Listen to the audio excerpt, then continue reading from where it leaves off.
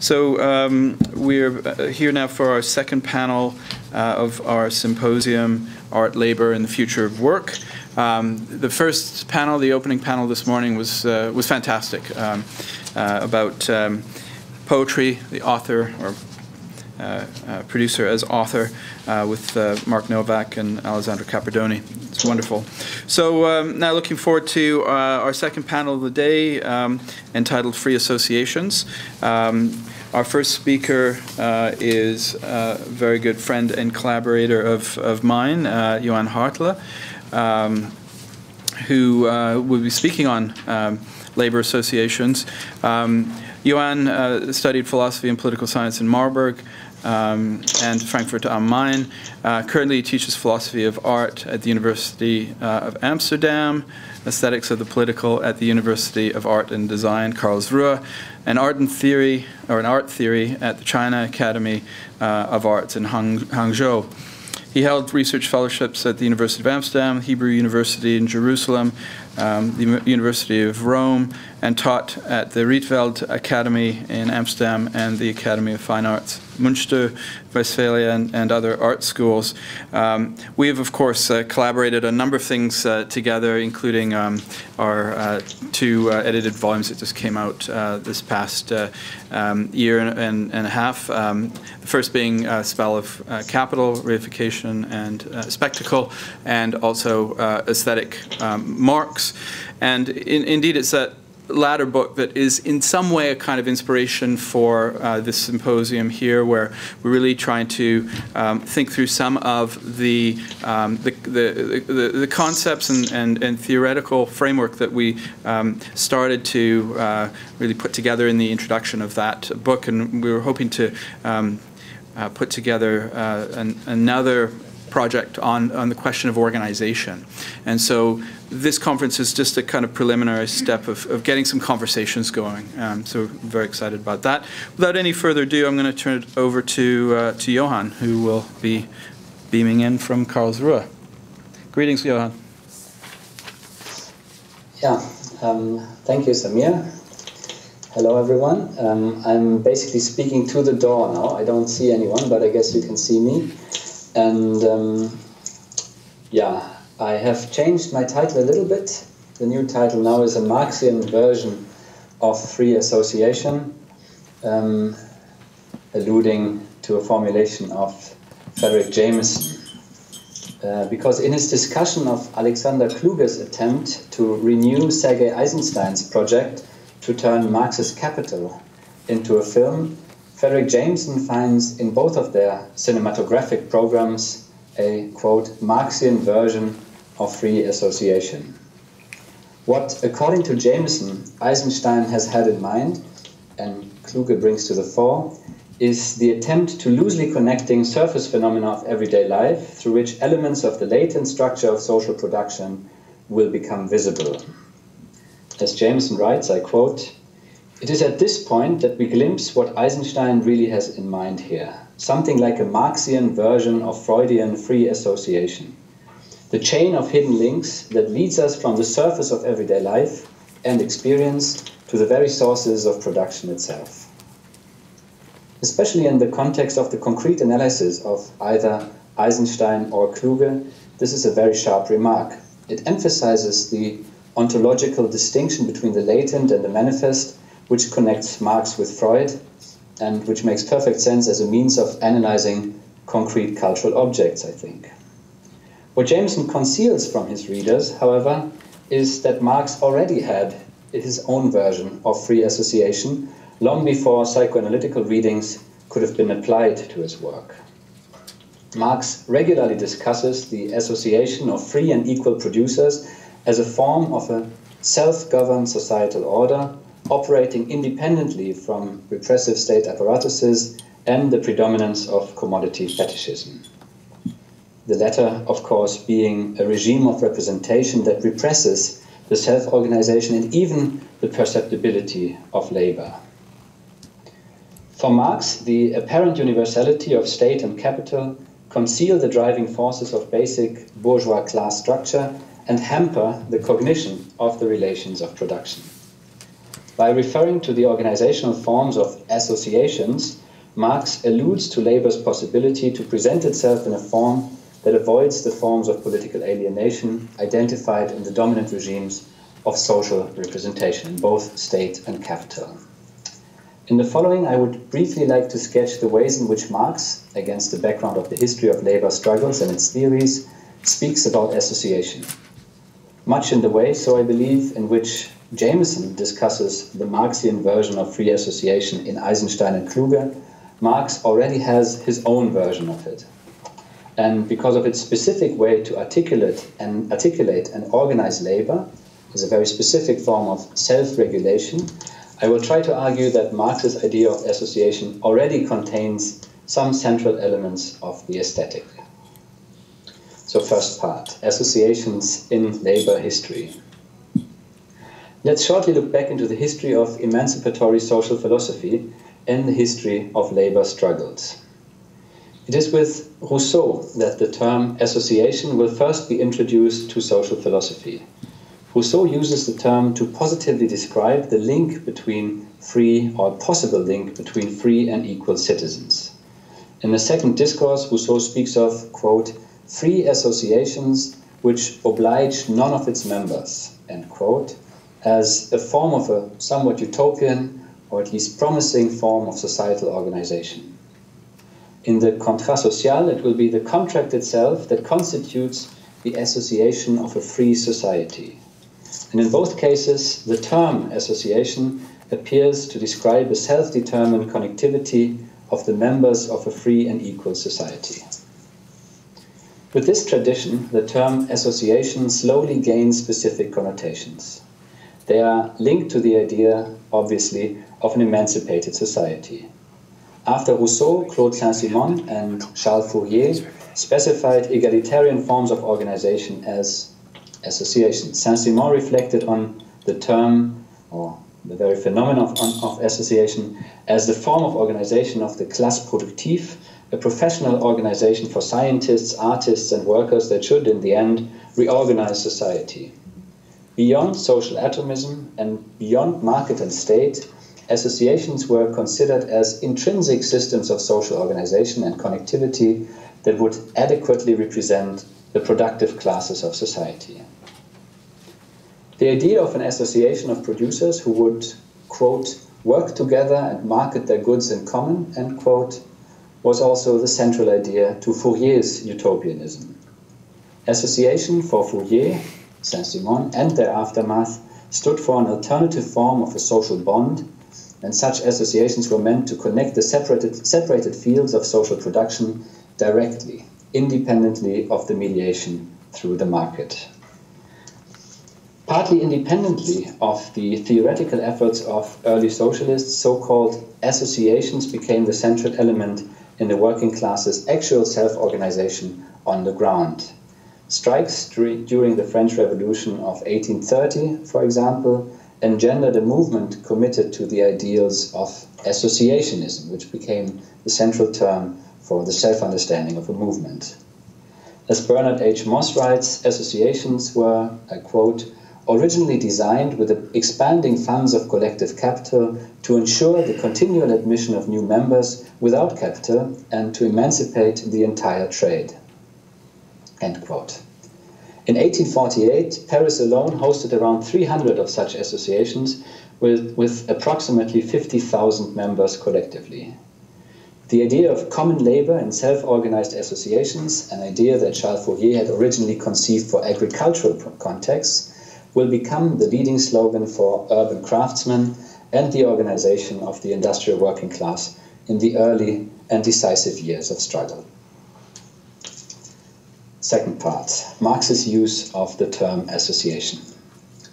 Marx refers to these historical connotations in his use of the term as well.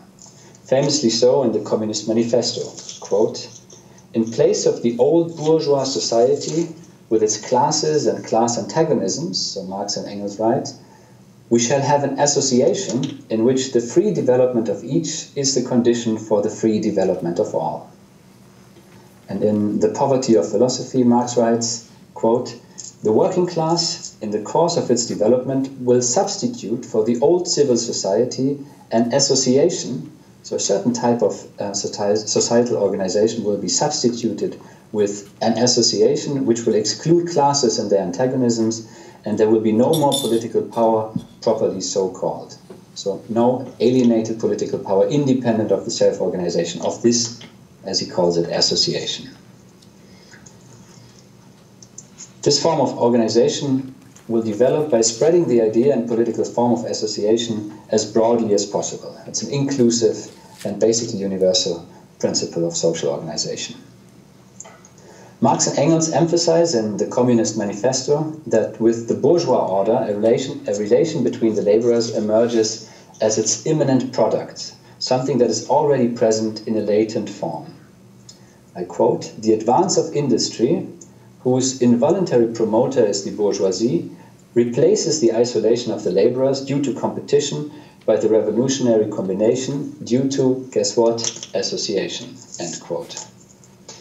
Marx, as you see, quite regularly uses the term association when he emphasizes the anti-statist aim of the socialist movement. It articulates a form of politics that cannot be alienated. It is a direct form of the satisfaction of need, and as such, associations avoid further organs of abstract political or social representation. In another famous quote from the 1850 address to the Central Committee of the Communist League, Marx formulates that associations will have to make the revolution permanent until all the more or less propertied classes have been forced out of their position of dominance, the proletariat has conquered state power, and the association of proletarians, not only in one country but in all the dominant countries of the world, has advanced so far that at least the decisive productive forces are concentrated in the hands of the proletarians, end quote. Time and again, as you see, association describes a form of societal organization that functions as means and end for the egalitarian organization of society. From the German ideology and the Communist Manifesto to the third volume of Capital, and famously so, of course, in the fetishism chapter in the first volume of Capital, where Marx speaks of the Verein freier Menschen, translated as association of free men, just as much as in Engels' later writings, this particular use of the term association can be found as a description of socialist politics and the working class's self-organization, which transgresses the repressive and alienated organizational forms of state and capital. Wherever Marx speaks about the organization of a future society, this particular term is used to characterize the free and non-coercive form of social bonds and social forms of organization through which goods are collectively produced and freely distributed.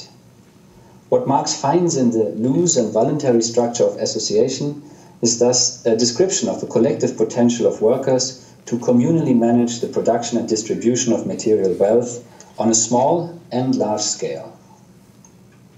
And that which is normally concealed by the socially necessary illusion generated by the commodity form, labor, itself now gains visibility and autonomy in and through these specific forms of self-organization. When sketching outlines of a future society, Marx thus confronts the institutional spheres of state and capital with such capacity of material production to self-organize. And I'm coming to my third and last part, the aesthetic of material self-regulation. If Jameson is right, and I think he is, bringing labor to visibility, articulating the latent, is much of an aesthetic practice. The Marxian version of free association, according to Jameson, is a form of cinematic montage which allows to reflect upon the hidden logics of social production. The question remains, however, why such Marxian associationism would have to move through the history of cinema to come to itself, which sounds a little bit like a detour through spectacle. Yeah? Isn't the presentation of the latent structures of production precisely what Marx expects from labor associations already? Even without any kind of cinema being involved, associations, so Marx writes, help to overcome the isolation of the worker through revolutionary organization. Association is thus a free form of coordination, as it helps to organize an intrinsic link that might otherwise be repressed. An intrinsic link or a specific form of solidarity that is latently already present in the specific form of the organization of production. In and through associations, the sphere of symbolic representation, the specific forms of societal organization that are dominant in bourgeois society, state and capital, are being confronted with a hidden dynamic of production. In labor struggles, production articulates itself in a way that is normally excluded from an apparent logic of representation. And to my mind, this structure of reshaping the systems of representation can be called aesthetic. It can be called aesthetic as it articulates and organizes material dynamics that are normally repressed in the dominant or the cliché forms of social representation. And this understanding of the aesthetic is determined by at least three dimensions. The first dimension would be the dimension of mediation between the material and the symbolic. In Marxist terminology, the association of workers avoids the flaws of the bourgeois state by bringing economic production and political organization, indeed a form of symbolic practice and, for better or worse, representation, directly together. It helps articulating labor directly without separating the logics of material production from the sphere of politics, which we find ideal typically in the discourse of Hannah Arendt or Jürgen Habermas by separating work or labor from action or interaction. Associations avoid this, and this is a somewhat aesthetic practice as it basically reconciles the material with the symbolic. The second dimension of this, the second aesthetic dimension that I would like to outline is the dimension of articulating the repressed in free and intrinsic forms of connectivity, in free and intrinsic ways. So associations establish an order based on the inherent affinities of the concealed logics of material production. Secretly, latently, the potentialities of the social producers are already connected, despite the way in which they might appear isolated as individual commodity owners or bearers of rights, to the market or the state. It is the aesthetic method of free association that lays bare the inner connectivity of the various parts of social production. The particular dynamic and quality of labor associations is, in other words, to organize social elements that in the dominant, or say manifest structure of representation appear as isolated. And the third dimension of the aesthetic that I find here is the dimension of opening up new horizons of meaningful practice. Obviously, labor associations open up new dimensions of social life by rearranging the conditions for social production. The satisfaction of social needs can directly be addressed in and through their collective articulation through new forms of self-organization. By addressing the field of social production directly, associations help to imagine and produce new forms and conditions of social life. In other words, labor associations are means of poietic production which articulate the forces of an otherwise merely latent structure of social production. These three dimensions are aesthetic, interpretive, productive of meaning, which again has to be understood in its openness without being arbitrary or deductive, and rooted in the gray zones of symbolic representation. With the idea of association, then, the politics of the aesthetic appears as a concrete logic of disorganization and organization that also allows us to rethink the historical function of the aesthetic and its relation to the political in more concrete terms, without merely repeating the forms of aesthetic or political alienation. And this is how the logics of labor association lays bare, to quote Jameson again with a quote that I've used at the very beginning, quote, "the chain of hidden links that leads us from the surface of everyday life and experience to the very sources of production itself." Thank you.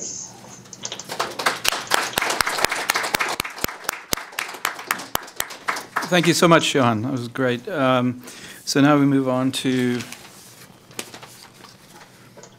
our second speaker, and that's Duane Fontaine, just to my immediate left, who is a professional accountant and is currently a PhD student in SFU's Special Arrangements program.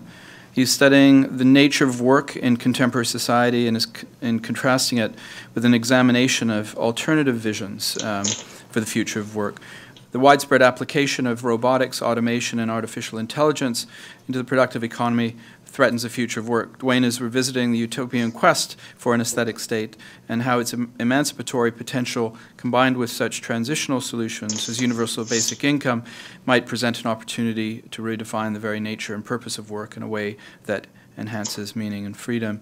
And the title of Duane's talk today, this morning, will be the UBI-subject, the new proletariat or forgotten rabble. Take it away.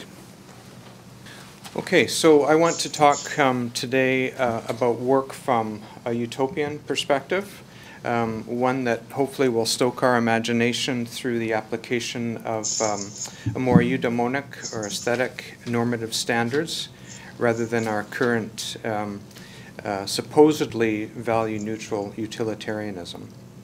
What might we wish for as a society if we could democratically choose how technology is to be developed and applied? What possibilities might life offer us if our basic necessities were taken care of by technology? Would the resulting drop in socially necessary work lead to indolence, loss of meaning, and perhaps even social decay? Or might it open up new possibilities for the enhancement of individual freedoms? I want to put forward the notion that the direction society takes hinges on the outcome of two important sites of conflict. First, who ultimately will define the nature, quantity, and ownership of work in the future, and how will we utilize the increased free time, if indeed that comes to pass? So in answering the first question, I believe that it's important to consider who the agent of change might be in bringing about a progressive redefinition of work. So let me state up. Would you mind just speaking to the microphone? Right. Okay, thanks. So let me just state up front that it is my position that the recipient group of well-designed and progressive basic income might be that new collective agent of change. In the context of a future with insufficient employment opportunities, the traditional working class will continue to shrink in number and in power. The BI recipient, on the other hand, might be granted the opportunity to develop a greater sense of agency and power arising out of his or her release from a primary focus on necessity.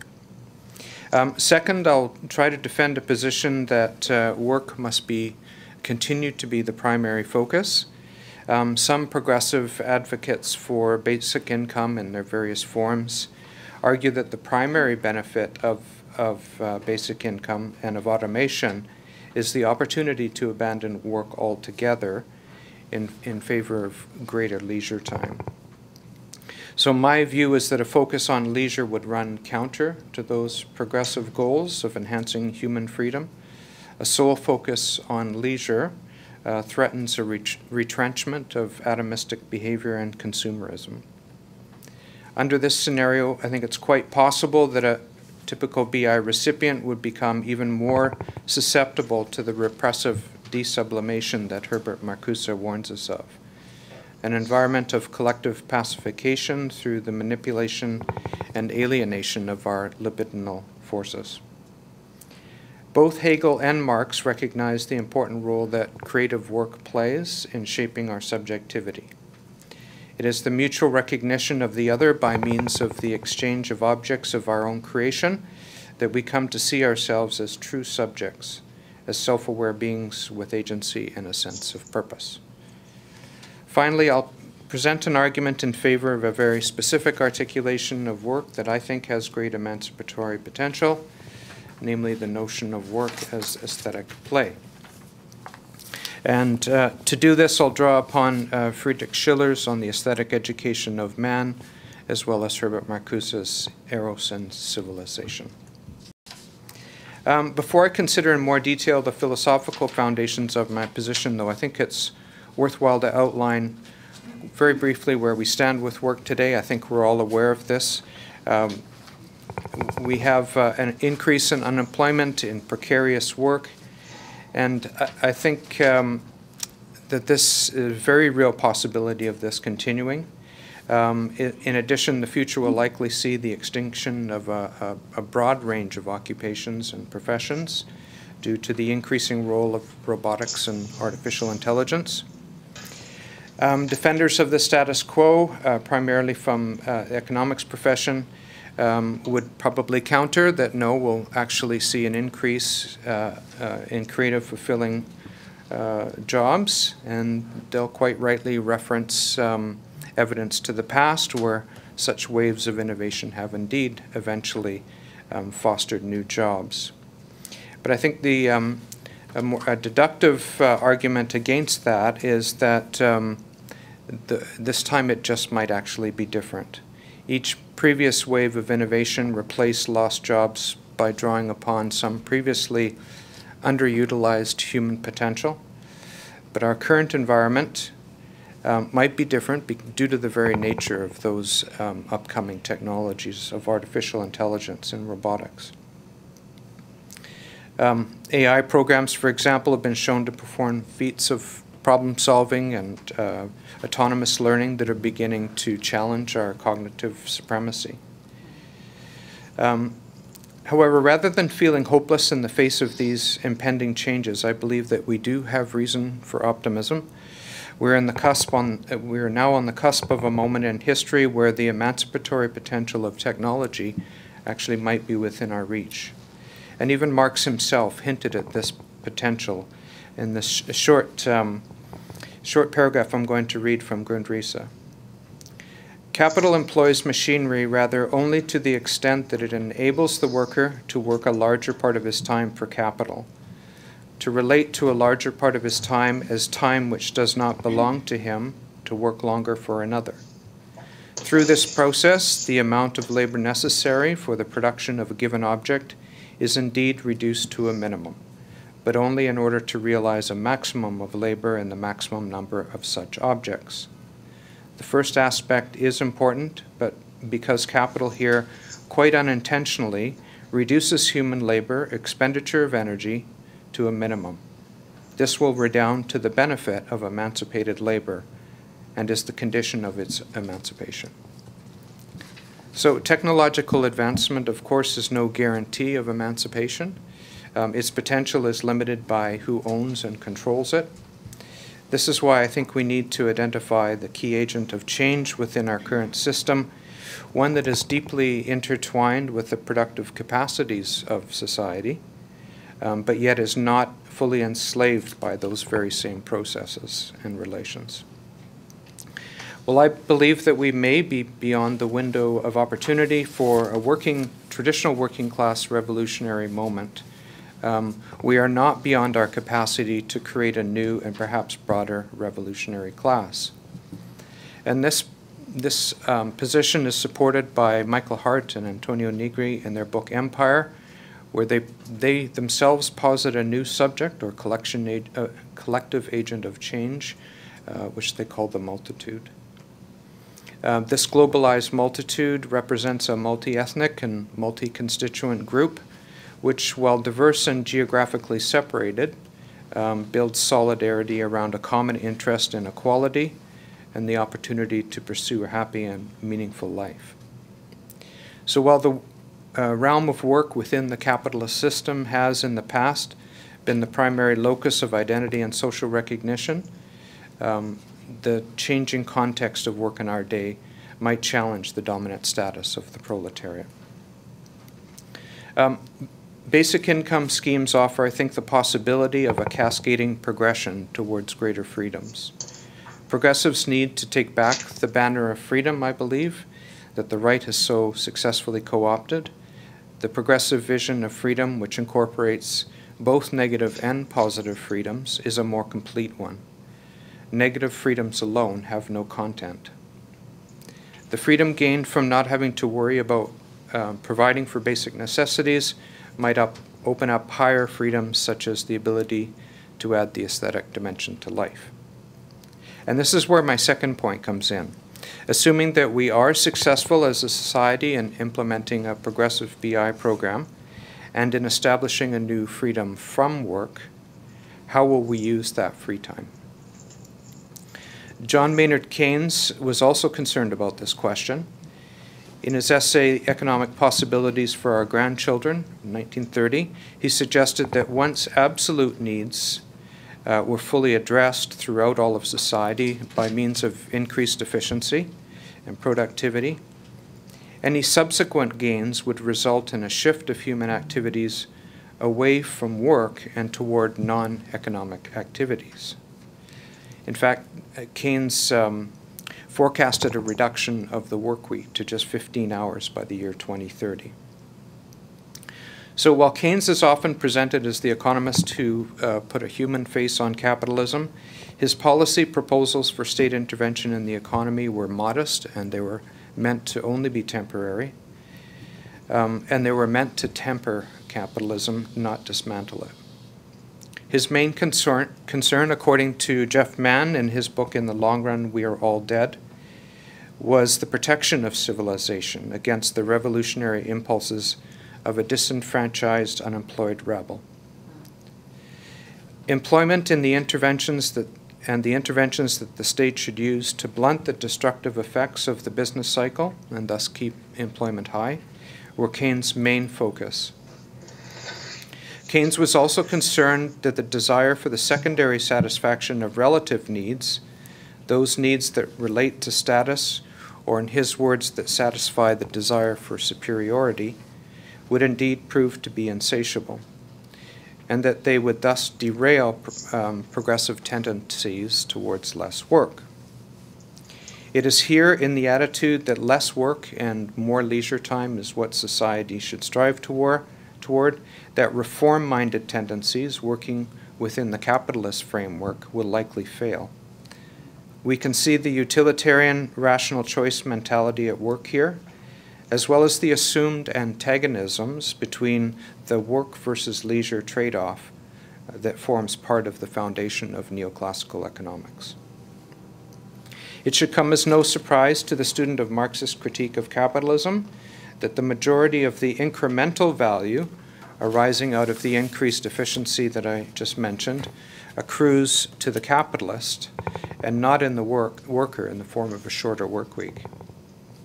It should come as no surprise that the shift in economic activity today is toward the cyclical creation of desire and its associated but never quite sufficient satisfaction of that desire.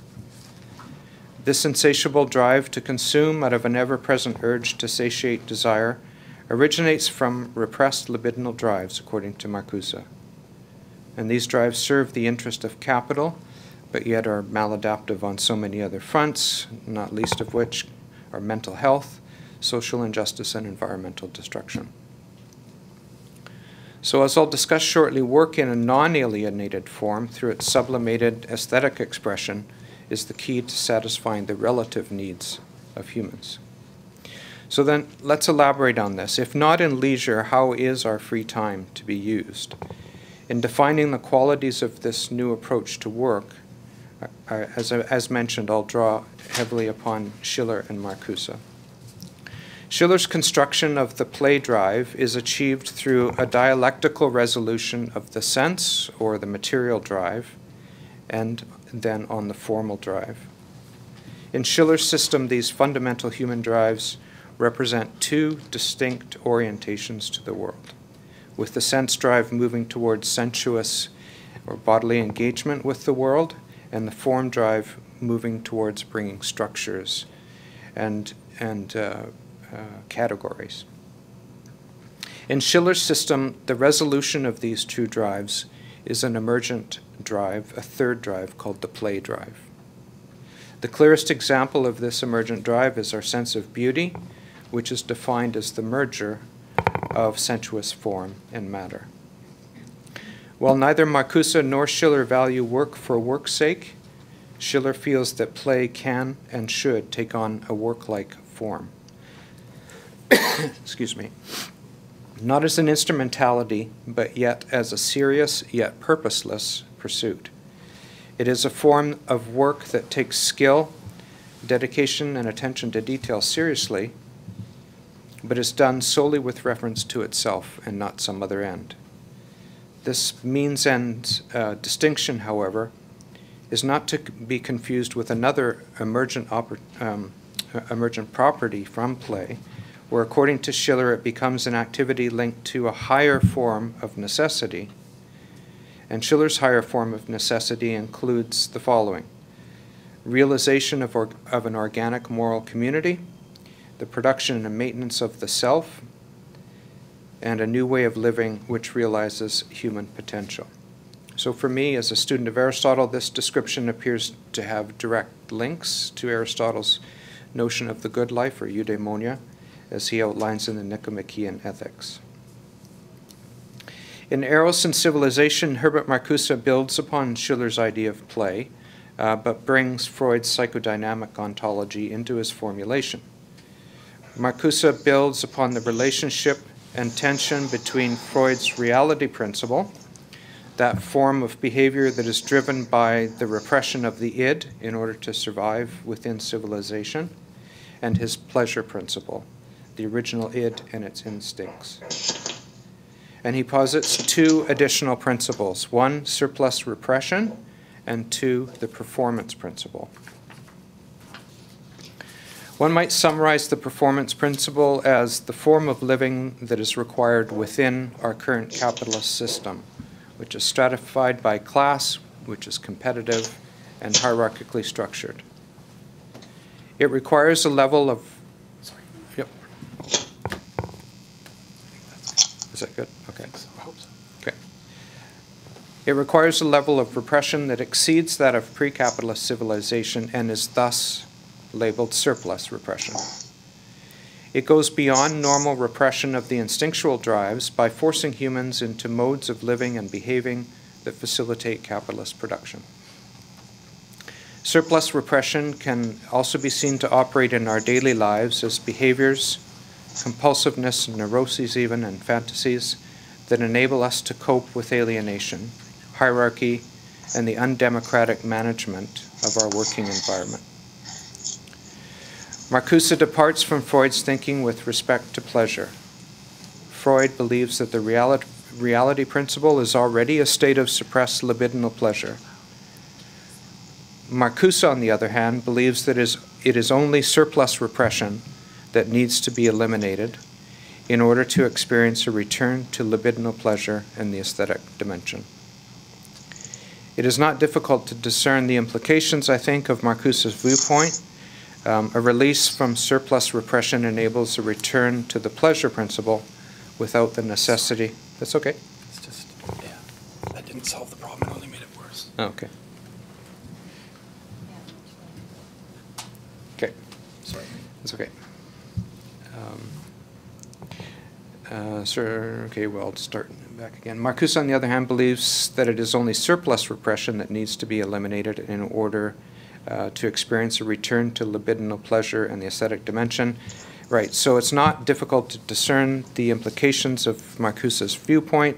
Release from surplus repression enables a return to the pleasure principle without the necessity of abandoning civilization, which would be the implication from Freud's theory.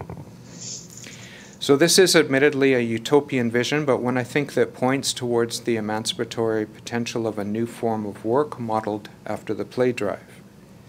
However, the implications of Marcuse's viewpoint is the requirement to dismantle not only the source of surplus repression and the performance principle, namely the capitalist system itself. So, just to conclude, how do these views and the aesthetic dimension tie into the desirability of a progressive basic income in one form or another? I believe it comes down to the two main sources of emancipation that we might achieve through BI. Number one is the power of exit, the ability to choose other work, and the sense of autonomy and self-determination that provides. And secondly, the opportunity to explore the unalienated self through greater free time. So true free time, in other words, is time that is neither defined by the productive mandates of our employer, nor by the associated cultural abstractions of leisure time as it's traditionally defined. It opens up a window for self-reflection, for reconnection with our libidinal nature, and for a desire to be a fully embodied participant in life rather than just a spectator. So here's Herbert Marcuse on this sentiment. The individual is not to be left alone, for left to itself and supported by a free intelligence aware of the potentialities of liberation, from the reality of repression, the libidinal energy generated by the id would thrust against it ever larger field of existential relations, thereby exploding the reality ego and its repressive performances. So it's important for us not to overstate the case for BI. There's no guarantees that it'll be politically feasible to implement, particularly in its more progressive forms. Furthermore, there are no guarantees that if a progressive BI is instituted, that it will foster a movement towards solidarity and collective action. Nevertheless, I remain hopeful that the experience that one obtains upon being granted the freedom of exit from alienated work and combined with the opportunity to freely choose work that is creative might foster a collective political movement to expand those very same freedoms. That's it. Thank you. Thanks so much, Duane. Duane was actually one of the panelists addressing John Clarke, and as you may have guessed, he spoke in favor of BI and mounted a pretty good challenge to Clarke's very strong arguments.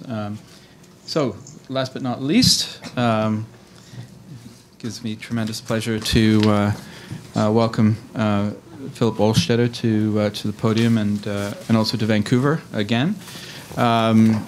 I met Philip last May during this wonderful event that he organizes called Red May, and I encourage everybody to check it out and possibly even go down. Please come and participate.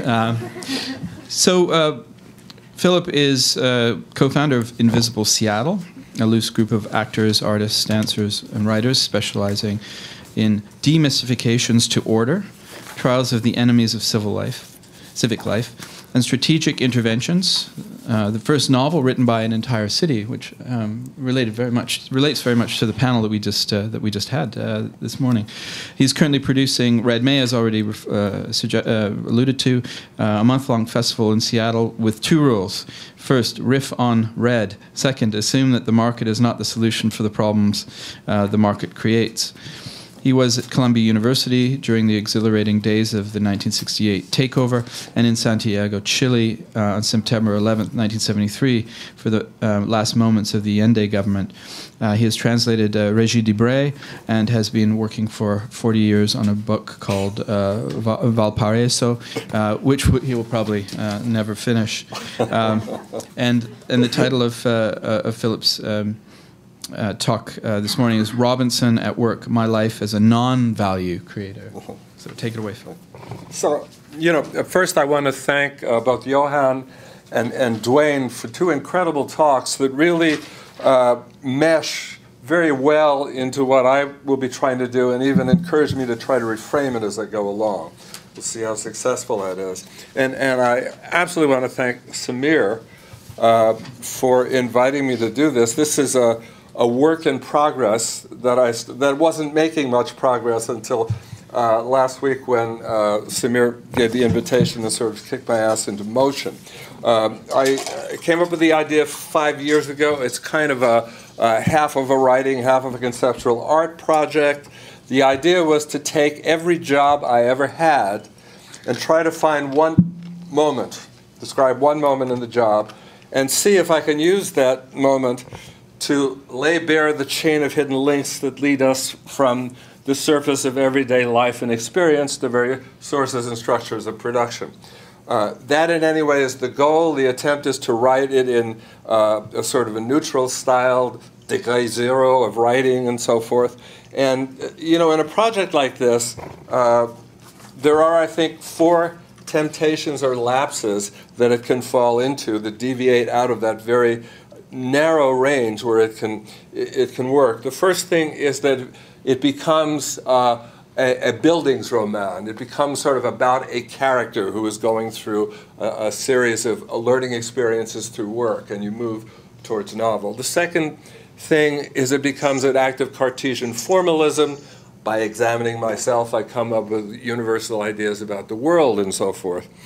The third is it can lead to a lapse into anecdote, particularly when one goes back to work and thinks of all the good stories that are associated with these jobs. So something will be in there that's a good story rather than actually laying bare any kind of structures. And the fourth temptation is that when you're writing, to pull it all together, you reach for literary devices to unify it, and you grope for literature to take it out of that kind of neutral tone.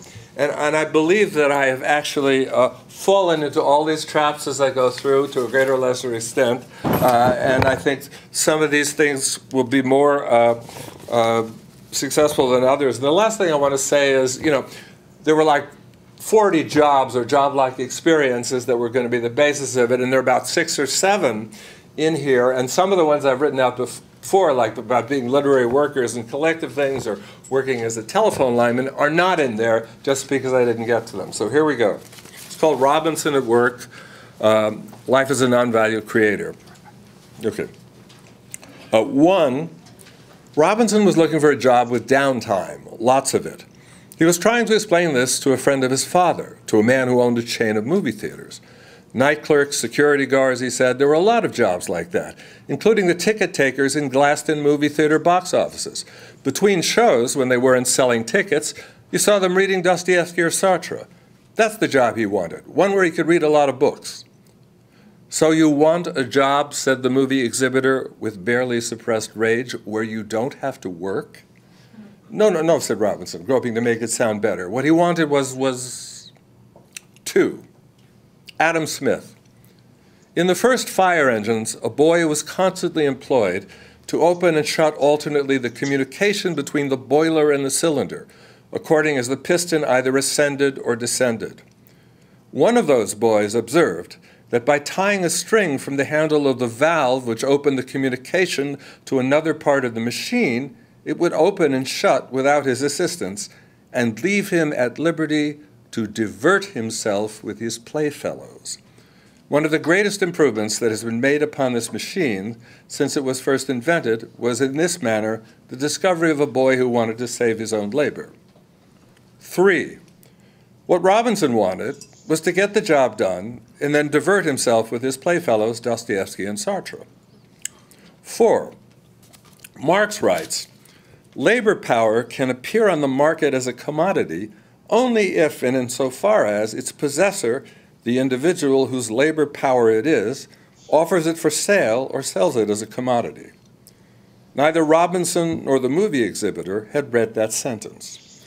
Only one of them would have understood it. Robinson began his job interview believing A, that there was a job called movie ticket seller, B, that this job could be broken down into a series of innumerable tasks, i.e., tearing tickets, making change, giving showtimes, attending to the booth, etc. C, that he, Robinson, would contract to do this job, that he would sell to the exhibitor the quantity of labor necessary to fulfill these tasks, and even to fulfill them with care and enthusiasm, in exchange for an agreed-upon sum of money. He was, unknown to himself, a disciple of Adam Smith. The outraged movie exhibitor was instinctively Marxist. Without having read either Das Kapital or Le Capital, he clearly grasped A, the difference between labor and labor power, and B, that he was buying the latter, that after the tickets had been sold, Robinson should clean the bathroom, or fetch an espresso for his wife, or do 10 push-ups on the floor of the lobby, whatever the hell he was told to do while under contract, because why else would people call it wage slavery? 5, Robinson didn't get the whole work thing. His first job was in the mailroom of a Wall Street brokerage house. He thought, this is it? This is what I do all day? This is what going to the office means? This was moving papers around. He couldn't see the point of it. 6, Robinson was doing care work. He was working as an orderly at a private hospital on the Upper East Side. His job description seems straightforward enough. A, transfer stroke patients from the beds to a wheelchair. B, wheel them down the long corridors, or if needed, into an elevator. C, deliver them to the physical therapy center. D, repeat the steps in inverse order. There was even a prospect of extended downtime, since in those days, the production of health had yet to be rationalized, and the coercive laws of competition barely registered within the walls of the hospital. His boss, an amiable Welshman, never assigned him make work or demanded he look busy whenever his services were needed. Was this the job Robinson was looking for? Not exactly. True, he was allowed, even encouraged, to sit and read while his charge was slowly guided through the motions he or she would never fully recover. But this became harder to do when he began to know his patients. And even for a youth as young and fit as Robinson, moving a human being unable to move from a bed to a wheelchair without dropping them was nerve-wracking. He dropped someone his first week, an overweight 70-year-old woman. He couldn't find any place to grasp on her body. His hands kept sliding off. He apologized. He said, I'm sorry, I'm so sorry. But she couldn't answer, since her vocal cords didn't work anymore. Somehow he dragged her back onto the bed. There's a great future in healthcare, Robinson read recently. Service jobs are trending up as manufacturing jobs disappear. He's also read that 80% of all jobs, including healthcare, will be automated within the next 2 decades. He would have been grateful if some version of Adam Smith's Valve Boy had invented an elder care robot to do the heavy lifting part of the job. But even John Stuart Mill understood that no new labor-saving device had ever lightened the load of labor. Mill had no clue as to why this might be. Robinson also had difficulty imagining how something like the incessant technological change that capital has depended on to heighten productivity, intensify exploitation, and expand its reproduction could manifest itself in the service sector. Robots could certainly lift patients into wheelchairs, but speeding up delivery would turn the corridors into freeway rush hour or bumper car heaven. 7, time is money. Was it always money? If not, when did it become money? And what was it before? What will it become after it is money? Or has it ceased becoming? 8, he hated to be conflated with that other Robinson, the one he came across in every microeconomics textbook, that paragon of rational maximization, that optimal allocator of scarce resources among competing ends, that saver and investor who could calculate the opportunity cost of his every future choice. Sentences like, even Robinson must have looked upon each of his possessions with varying esteem and desire for more, used to drive him up the wall, as if capitalism were something called the economy, a quasi-biological institution that dates to creation, that springs from human nature itself, from our propensity to truck and barter. Do these people talk to anyone but themselves? 9, Robinson was working as an athletic assistant at an elite private school. He taught the jump shot, conducted layup and fast break drills, and refereed inter-school games. One day the headmaster told Robinson to shave. He said he'd prefer not to. The razor, he said, caused a rash on his chin. Get a depilatory, said the headmaster. Robinson looked up the word when he got home. He shaved off the beard, leaving only a handlebar mustache. He was fired. Years later, Robinson read that the headmaster had embezzled funds from the school. He was apprehended in Jamaica and brought back in disgrace. 10, Robinson was picking apples in Oroville, Washington. His foreman was named Hawk, a name that might suggest an asshole, a testosterone-addled ex-Marine drill sergeant, for example, rather than this slim, modest, leather-faced man who stepped right out of the pages of The Grapes of Wrath. A real Okie from Dust Bowl, Oklahoma, who'd migrated to California during the Depression and who once said to Robinson, everything Steinbeck wrote about us was true. The real asshole was the boss, Bob Thornhill, which is not a surprise given how often the words asshole and boss are synonymous. What was worse was how Bob Thornhill latched onto Robinson, how he assigned him the role of designated confidant only because Robinson was white and educated, and the people Bob Thornhill wanted to demigrate were not. Robinson would return from the orchards late afternoon en route to the wooden work shack where he cooked and slept, And there would be Bob, hailing him from beside the corral full of prize Appaloosas that occupied his attention for most of the daylight hours. Robinson was so exhausted from twisting apples off vines and tossing them in wooden baskets since 5 a.m. in the morning, he could barely converse. Not a problem. Bob did all the talking anyway, and it was always a variant of the same story, why Bob Thornhill deserved everything he had. Long ago, he would say, in effect, there were two sorts of people. One sort was hardworking, intelligent, and above all, frugal. The other sort were lazy, lazy, lazy. Now, the intelligent sort saved their money. They put it aside for a rainy day. And the lazy morons, they spent everything they had and more in riotous living. And look what happened. And he would gesture in the general direction of the workers streaming out of the orchard. Black men, Mexican families, pickers from the Colville tribe, white ex-cons who couldn't get any other job. They have to work their asses off all day in the sun just to get enough to eat, and I'm standing here with a beautiful house, a corral of prize Appaloosas, and a shiny blue Ford pickup. Maybe not his exact words, but in one form or another, Robinson would hear what Marx calls, quote, the fantasy of the thrifty proto-capitalist over and over again. 11. Robinson was working in a high-end wine store on the Upper East Side. The tasks he had to perform are simple. A, suggest wines. B, ring up sales. C, pack bottles into boxes for mail delivery and send them down the dumbwaiter to the shipping department. D, attend periodic tastings to improve the palate. It was his first retail job. There were moments of joy, selling wine to Tennessee Williams, packing an order for Governor Rockefeller, to which he appended a note in red ink on the back of a vintage chart. Remember Attica, and may this wine be as bitter to your taste as the blood of those you murdered there. But these moments were few and far between. He was astonished at how much affect he was expected to mobilize to maintain a certain tone. He had to wear a costume, jacket, white shirt, tie.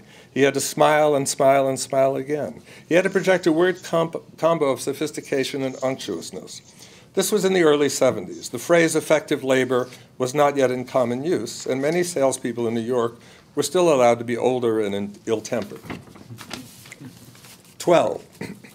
The film exec said to him, "You're fired." Robinson was instructed to gather up his papers and leave. He did. When he reached the front door, the film exec said, "You're hired again." He explained that he had just wanted to make a point. Robinson was in hell. He was rewriting a script called Danny's Inferno that was set in hell. Danny being a Vegas singer and abuser of women, given a chance by God to escape eternal damnation by rescuing Beatrice, consigned to hell in error. Robinson, or rather the script he was revising, was also in development hell, the Hollywood version of Hegel's Bad Infinity, or Marx's Simple Reproduction. Even the topography of the room reproduced the endless circuit of futility. Around the oval table, from the film exec to the star, to script assistant number 1, to Robinson, to film exec junior, to Robinson's writing partner, to script assistant number 2, to the star's lawyer, would go each line of the script to be submitted to microscopic inspection. Is this line funny, the film exec would ask. I think it's funny. Do you think it's funny? And the talking stick would move 1 seat to the left.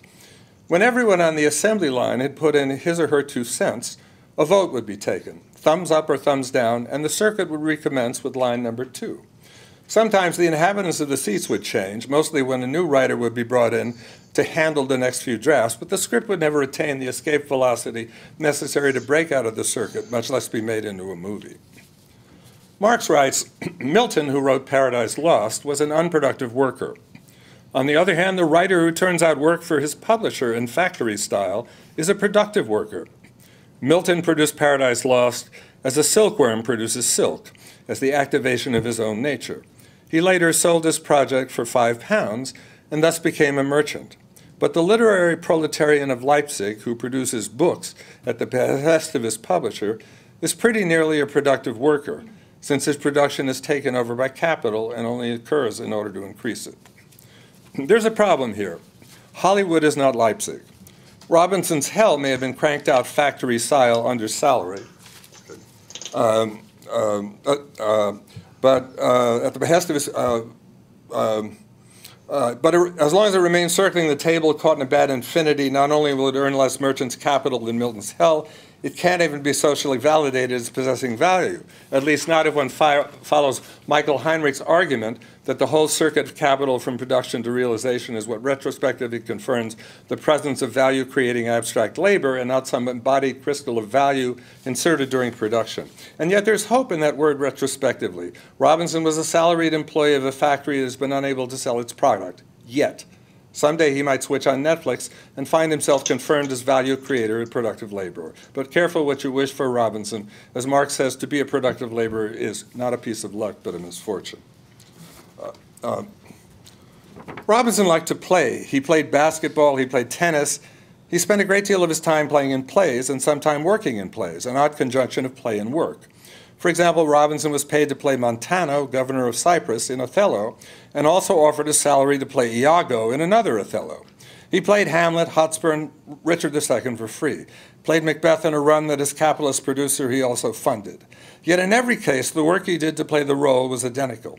He would A, read the play, B, highlight his lines in the text, C, memorize them, D, learn the blocking, E, rehearse with fellow actors, trying out various actions in the scene, and so on. In some cases, he was valorizing value, in others not. But always from his own perspective, he was engaging in a kind of play that had engaged him since childhood and that other forms of work took him away from. He once wrote out a list of every job he'd ever held, wanted to see if there was a kind of pattern and that linked acting to office work or wine cellar to stevedore or translator, telephone lineman, laborer, or whatever. An observer from Mars who watched Robinson at work in any of these jobs would have seen him perform a series of concrete actions: sorting, filing, sanding, throwing, tasting, pushing, lifting, pulling, etc. And yet any one of these metabolic exchanges with nature could have been productive or unproductive, might or might not have generated surplus value, which is another way of saying phenomenology won't help us here, that we need critical theory to unravel mediation by mediation, the social form of any activity, its location in the valorization circuit, the links between what is observable and what is not. 15, Robinson was working part-time in the financial district.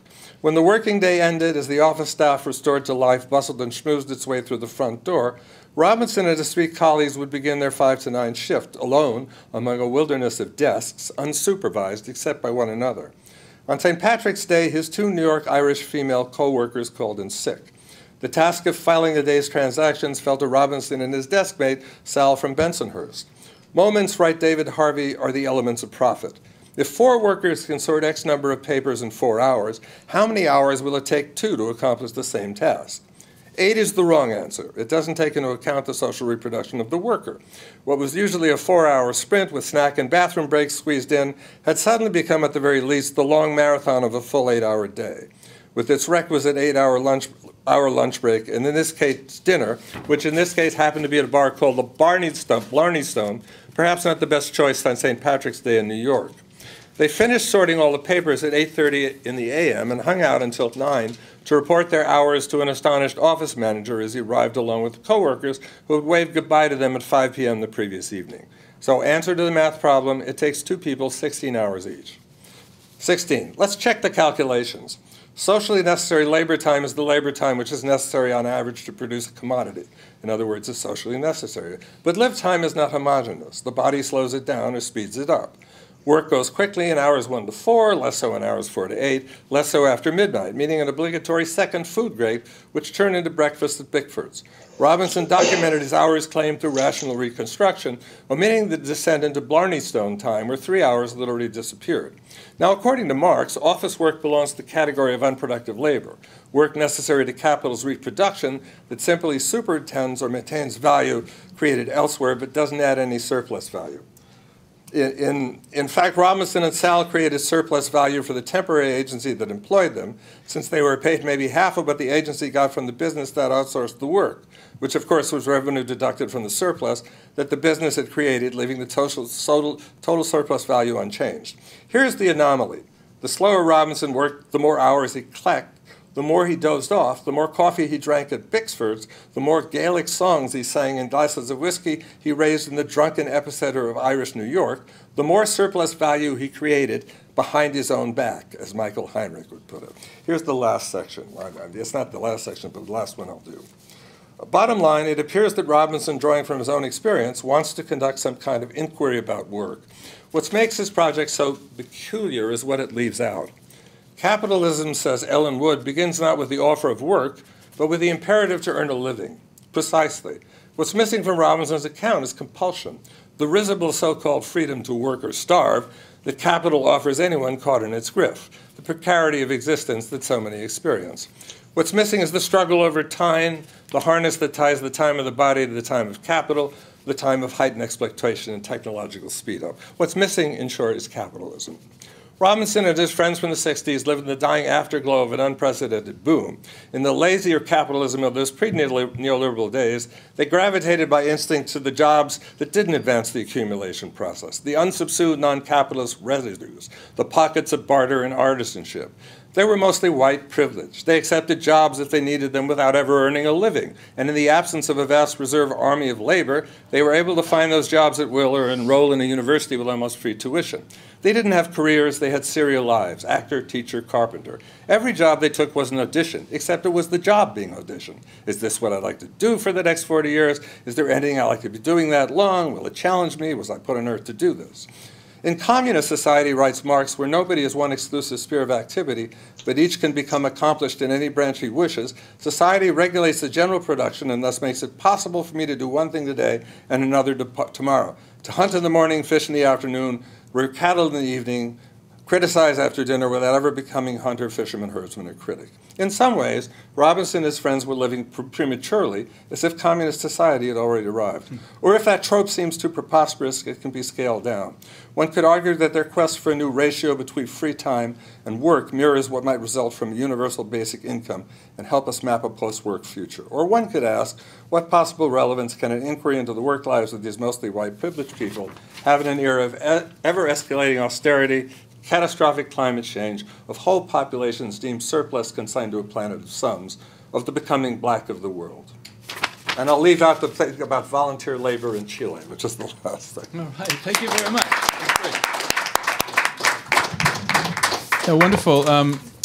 3 terrific papers, and you might have looked at the time and noticed that we only have according to the schedule, something like 11 minutes left. But I think 1 hour for lunch is sufficient, so we can cut into that 1 hour and 15-minute block that we've allocated. So there's going to be plenty of time for questions and comments. Just a quick comment to try and bring these 3 talks together. I think that the point that you're making, Philip, is a good one from which to jump into a discussion, sort of looking at sort of pre-neoliberal forms of work as almost anticipating something like what communism might look like. That also seems to work with this kind of dialectic at play in Johan's talk about the manifest and latent forms of association. And I think Marx is especially sensitive to that dialectic in a number of writings, as Johan was already suggesting, that the very nature of industrial capitalism led to forms of association that really did lead to a certain kind of collective subjectivity of the workers of the proletariat, which contributed to what Marx called creating the very gravediggers of capitalism. This is what he thought the bourgeoisie was, a Frankenstein-like character who was essentially producing the very monster that was going to overthrow it.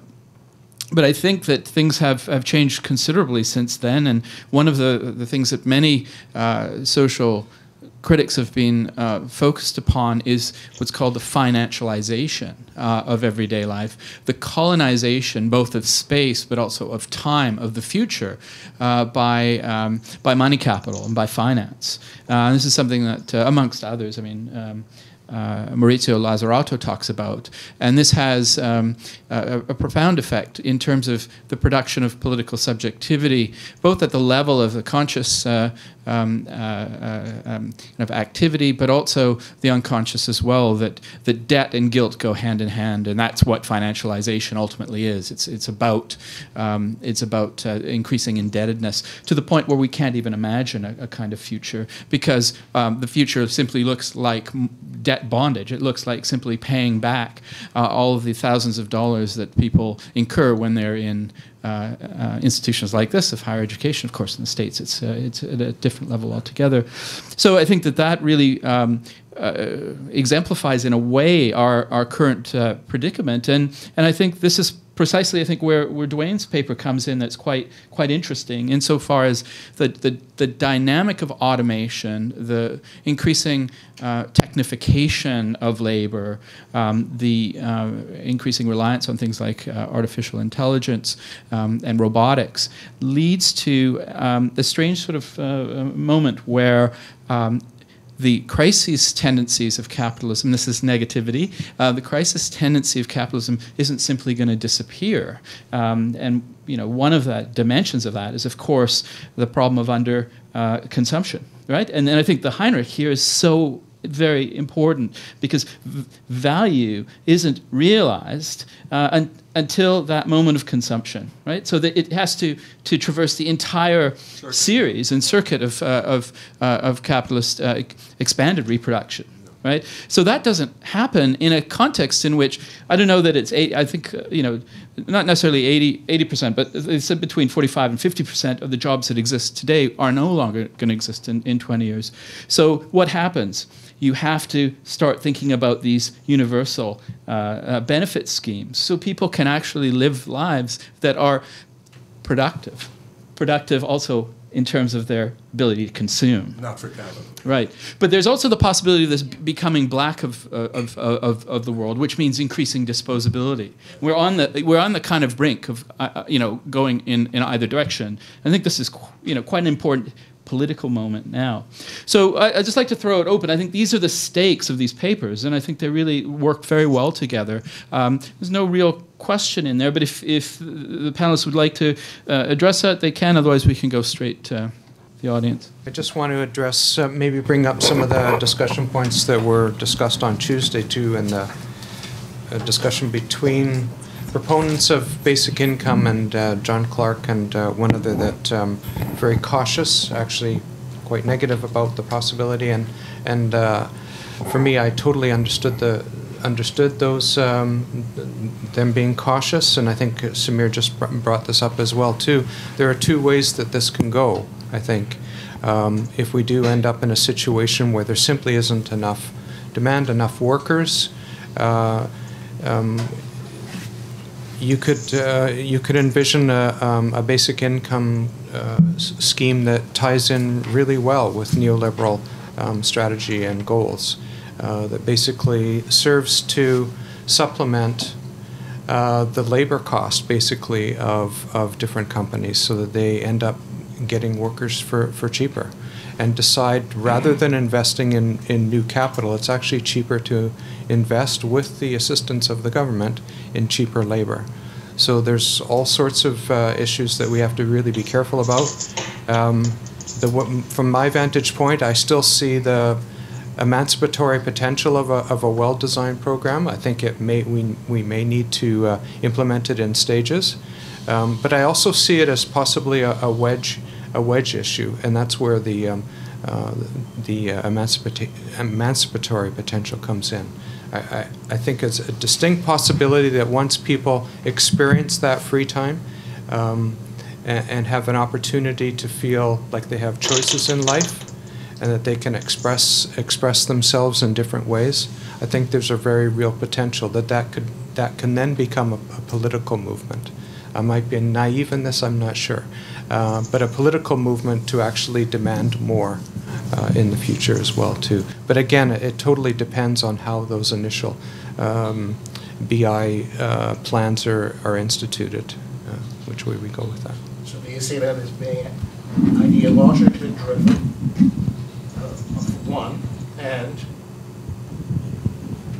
the necessity of having the state to be proactive on behalf of the citizens. It means you've got to populate the state with people, and institutions will have to be changed to accommodate, the needs of the people. So there's a joining that must take place between the people and the state, so that there is a larger buy-in, people buying into the idea. So you see the state as really being transformed from what we've got today. What is the role of the state? What is the role of the state? Yeah. So institutions. Right. So again, we have to be careful. There's also BI plans being planned by those in Silicon Valley. Private firms wanting to get in on this as well too. I'm very skeptical of their motivations, obviously, behind this, but I think the state has a role to play, at least in the beginning, in order to establish these schemes. It's very complex. It's very complex in terms of how you fund these schemes, right? A neoliberal version would see it as because Milton Friedman was one of those who believed in another version called negative taxation. And he saw it as an opportunity to basically do away with as many existing social programs as possible, basically to save money and reduce actually the size of the state. Okay. I'd like to Philip and I was just Johan going to say, well. I like the way you go back to Keynes, and particularly Jeff Mann's book on Keynes, which is great, where we start with the notion of Keynes not as someone who wanted to save capitalism, as Negri put it, but as someone who wanted to save what he thought of as civilization, and he thought he had to save capitalism in order to do that. And it's hard to imagine now how, growing up in the 50s, the whole notion of having arrived at the affluent society, as Galbraith said it, or the leisure society, and this notion of what are people going to do, where Keynes' essay, Economics Possibilities for Our Grandchildren, which reads now as news from ideological antiquity, would talk about working 15 hours a week and the notion that we have our basic needs satisfied and these relative needs will be easy to give up after we're educated. And what Keynes misses understanding, really, and this is odd for an economist, is he doesn't seem to understand capitalism. It's obviously not there to provide for needs of people, like use values and so forth. It has its own needs, which are to expanded reproduction, or MCM prime.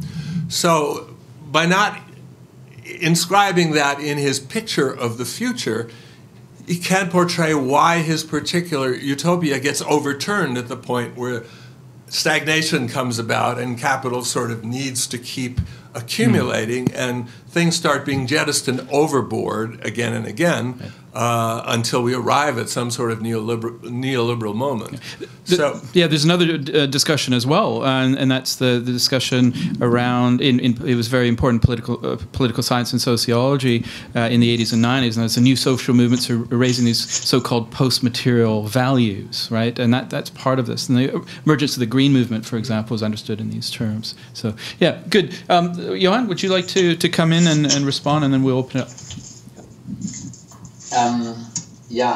It's not always so easy to follow the discussion from afar, but I think what I would just like to differentiate, in Duane's paper, excellent paper by the way, I think the main focus would be on the question of how to distribute work and thus leisure time. And that's of course very important, but I think my focus was a little bit more about how to organize or reorganize production. And I'm not saying that these are exclusive perspectives, but it might make sense to keep them apart to some extent, because the organization of production, the way in which the collective worker is being staged in a society, either indirectly through the market or to some extent by forms of organization that give it some visibility. I think this is a different style of politics that is also not directly in dialogue with these, in any case, state-mediated forms of UBI. Yeah. So I'm just trying to keep some of these political paradigms that we have in this discussion separate. Yeah. I mean, again, they might be.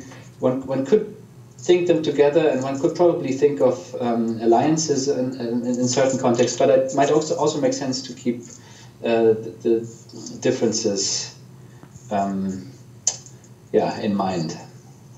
Just my association. Okay. Yeah. Thank you. Now, you have a question, and then Anita. Yeah. This is a question about the theoretical tenets of psychoanalysis, that it might come very theoretical, but I think that it has real practical repercussions. When Hartle is talking about free association and the unconscious, I think that one important aspect is that the unconscious comes in surprising traumatic excerpts or disruptions, right? And I was wondering how we can think I know that you are referring to specifically the collective associations of workers, but I was thinking how if we take the unconscious or unconscious associations, free association, as that brings about the traumatic, the one that is not assimilated, the negativity, the impossibility, how that could be calling for a politics of residual, right? Like that thing that cannot be integrated, that who is outside. And maybe it's about the disabled, the unemployed, that is not considered in the movement of the workers. The other point was about Duane's paper in terms of the politics of pleasure in a way, or this homo ludens. I love Marcuse because he's very optimist, but at the same time, and I think that Samir was pointing out at the crisis tendency that exists, like that entropy in terms of the human, and how much work, in a way, is necessary for channeling that that entropic tendency of the drives into a symbolic production that otherwise we couldn't be just the homo ludens, the pleasure men, because apart from the reality principle and the pleasure principle is the excess, the tendency of always going into entropy. So that's pretty much my question. So we'll take another question from Anita. Thank you. Thank you for all the papers. I really enjoyed this panel. My question is for Johan Hartle. So I really loved this idea of the kind of bringing together the Marxian version of association and the Freudian. Can you hear me over there? Yeah. Mm-hmm. Yeah. Okay. Because this question is for you. I love this idea of bringing together Marxian and Freudian association. And I think you talk about it especially as a way of, use that quote from Jameson about the chain of hidden links that lead us to the sources of production itself. But I was curious also if you were thinking also about the perceptual ramifications of thinking through association in a Freudian way and bringing that together with the Marxian, in the sense that, it's not, the idea of following that chain of hidden links is not in and of it's something that will require different kind of forms of critique, I think. And I wonder if you're thinking about that in a more perceptual way, as what association in the Freudian sense can do for us there. And then I also, related to that, was wondering if that could also help to provide imminent sources for moving beyond the kind of solipsism of the neoliberal subject towards a more collective subjectivity. So I wonder if working through in that way of using free association could start to find some of those sources, or to build some of them. I don't know if that's clear, but yeah. Okay, we'll take a third question, and then we'll see if we have some time left for some others. Thank you for all the three of the panelists. I have a question for Duane. Actually, I don't know if this is a question, but when you were talking, I had in mind Adorno's famous quote that he doesn't have free time. And whenever he's work, it's not a matter of free time for him, the work, whatever he does. So in that spirit, could you respond whether or not that plays into what you are formulating as play, or play as an like aesthetic existence, and how, or whether or not, if we have that kind of, if we have the Adornian understanding of not having a free time, then would a basic income really matter or not? Okay. Thank you. Okay, give it back to the panel. Can I address your question? Okay.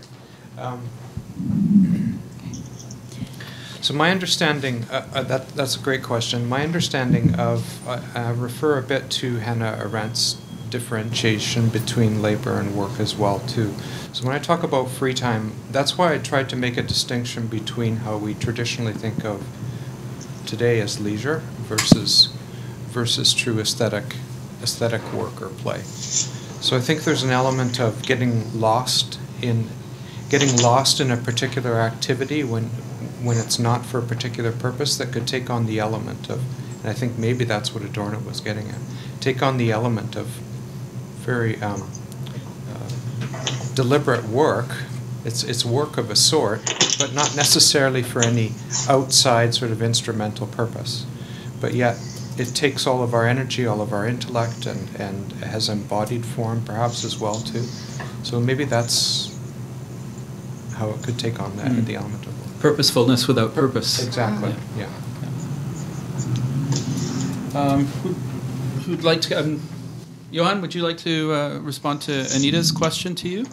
Yes, excellent two questions. They helped me a lot in seeing how much of a Lukácsian I am. Without speaking too much about Lukács, but there's one beautiful sentence in Lukács's Essays on Realism, and this relates to the question of Hilda on trauma and different forms of poetically bringing to the fore, let's say, hidden, latent structures. Where Lukács says, in moments of crisis, the question of totality becomes fully evident.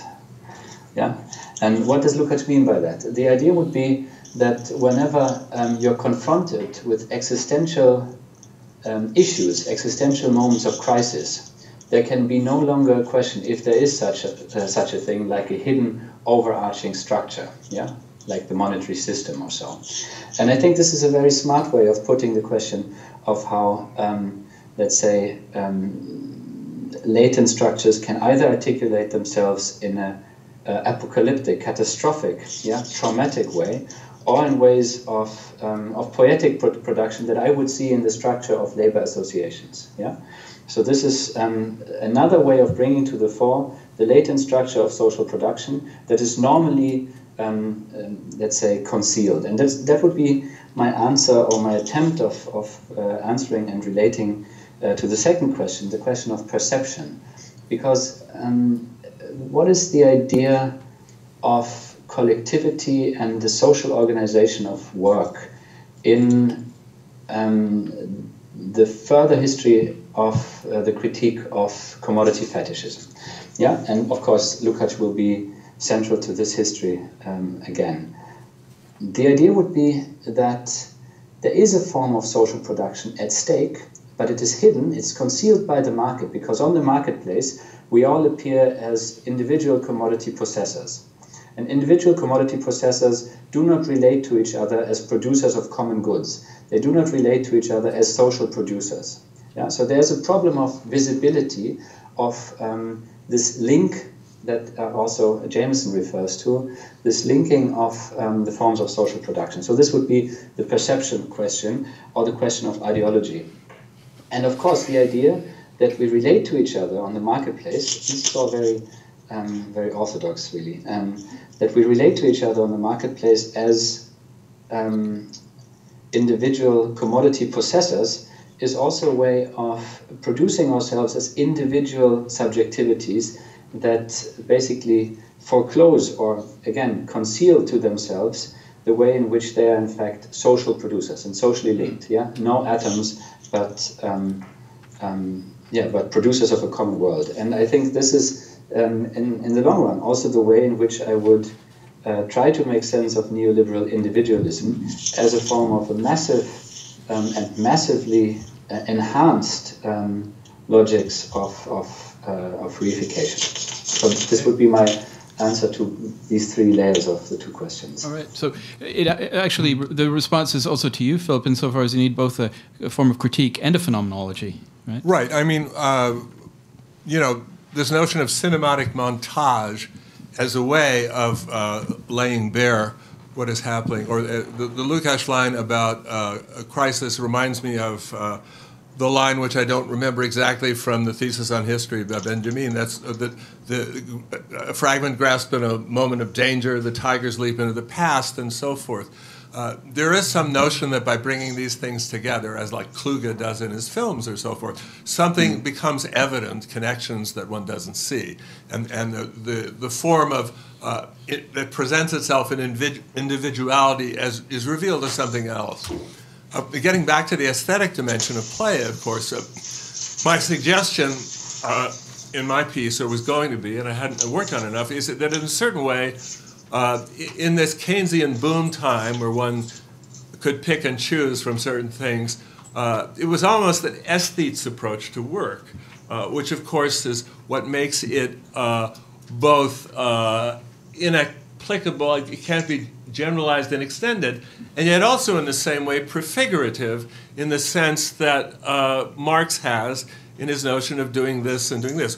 Why shouldn't everybody, either individually or collectively, be aesthetes in how they approach it, rather than buying into one of these notions like the dignity of a private sector job, you know, all the things that are concealed in phrases like that, that are essentially there to form you, or subjectivization, to do this kind of work of accumulation which capitalism needs to keep on expanding. So ultimately, I think one has to look at the aesthetic, a certain version of the aesthetics as a liberatory, if one doesn't privilege it as a kind of a finer dimension that is only accessible to educated people, but becomes this notion of as with things like the writer's school and so forth, finding new ways to do things cooperatively or anonymously so that they can, you know, point the way to other forms of organizing. Yeah, although you were right also to point to the privileged nature of the individuals who'd be able to flit from job to job. You know, I think that's very important to keep in mind. Great. Well, I think this brings us to the end of our time. We can't steal any more into lunch because, you know, we are materialists after all. So we'll return in an hour at 2 o'clock. And for those who are not familiar with the area, if you just go straight out onto Seymour Street, there's a Korean restaurant, Donburi place, and then up in the next block there's a burrito place. It's pretty good. I ate there a fair amount. And there's a lot of other places, but just make sure you're back here by 2 o'clock. I'd like to thank the panelists again, Johan, Duane and Philip, for terrific papers, and thank you all for your input as well.